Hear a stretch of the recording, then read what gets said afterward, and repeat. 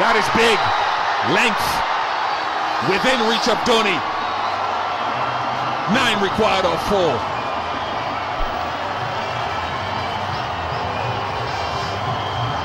Very predictable. Probably the length was the same as the first ball, but this time much closer to Dhoni. And all he does is swing through the line.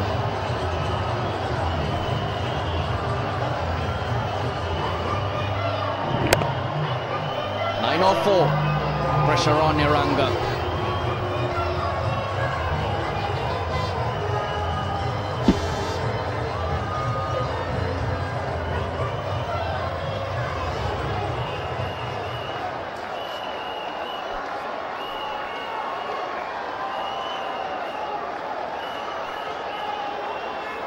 Not sitting deep in his crease, expecting the Yorkers.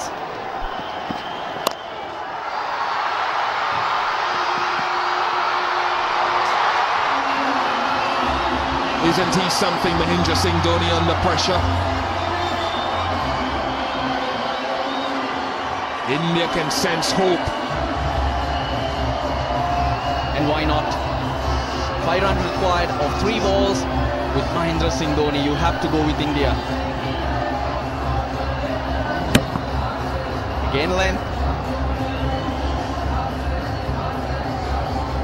He was going down the ground, but sliced this time. He got it away from the fielder in the deep.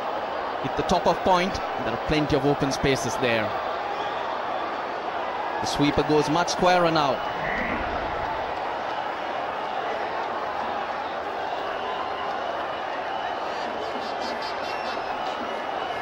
More often at the death, you see batsmen sitting deep so that they can get underneath the Yorker. But Dhoni is not doing that.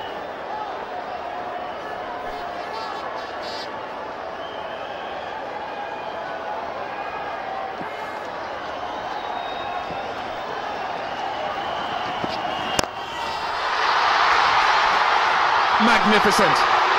Magnificent Mahendra.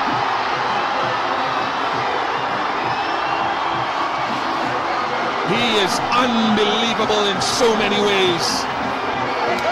He has taken India to victory by just 1 wicket.